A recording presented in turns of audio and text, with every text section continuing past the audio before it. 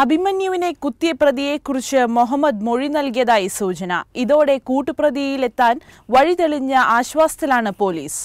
മഹാരാജാസ് കോളേജിലെ SFI നേതാവ് അഭിമന്യുവിനെ കൊലപ്പെടുത്തിയ കേസിൽ പിടിയിലായ ഒന്നാം പ്രതി മുഹമ്മദ് ഒളിവിലുള്ള മറ്റു പ്രതികളെക്കുറിച്ചുള്ള വിവരങ്ങൾ അന്വേഷണ സംഘത്തോട് വെളിപ്പെടുത്തിയതായാണ് സൂചന. ഇതിൽ അഭിമന്യുവിനെ കുത്തിയത് ആരാണെന്നും ഇയാൾ പോലീസിനോട് വെളിപ്പെടുത്തിയെന്നാണ് സ്ഥിരീകരിക്കാത്ത റിപ്പോർട്ടുകൾ. ജൂലൈ 1 രാത്രി 8:30 കോളേജ് മതിലിലെ ചുവരെഴുത്ത് സംബന്ധിച്ച് SFI ക്യാമ്പസ് ഫ്രണ്ട് പ്രവർത്തകർ തമ്മിൽ തർക്കമുണ്ടായി. ഇരുകൂട്ടരും പിരിഞ്ഞുപോയെങ്കിലും അർദ്ധരാത്രിയോടെ ക്യാമ്പസ് ഫ്രണ്ട് പ്രവർത്തകർ വീണ്ടും സ്ഥലത്തെത്തുകയായിരുന്നു. തുടർന്ന് SFI പ്രവർത്തകരും സ്ഥലത്തെത്തി.